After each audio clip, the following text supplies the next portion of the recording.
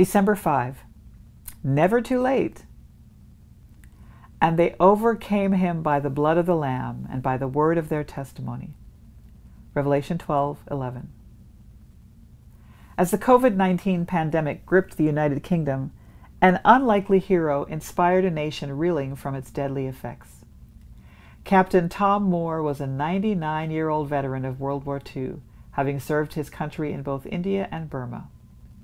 Motivated by what he described as the wonderful service he had received from Britain's National Health Service after breaking his hip, Captain Moore launched a fundraising effort to raise money for the NHS.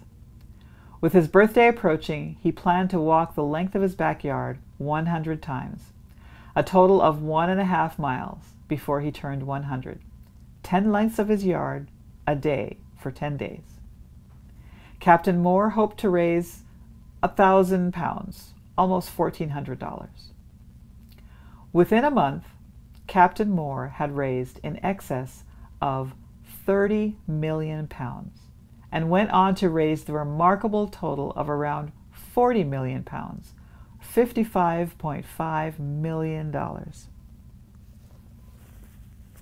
Captain Sir Thomas Moore died at the age of 100, 6 months after being knighted by Queen Elizabeth II.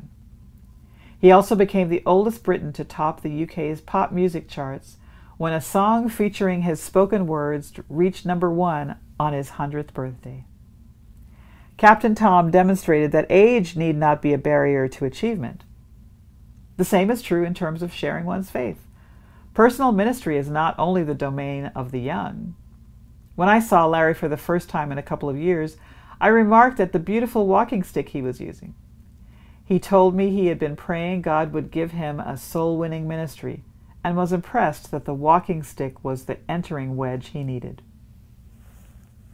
Printing a picture of the walking stick on the front of a flyer he designed, Larry wrote a Bible story, his personal testimony, and a list of ministries to contact for further information. Whenever someone commented on his unique walking stick, Larry gave that person a copy of the flyer and encouraged them to read it and to contact him if they had further questions. Larry was 94 years old at the time. It's never too late to share your faith in Jesus.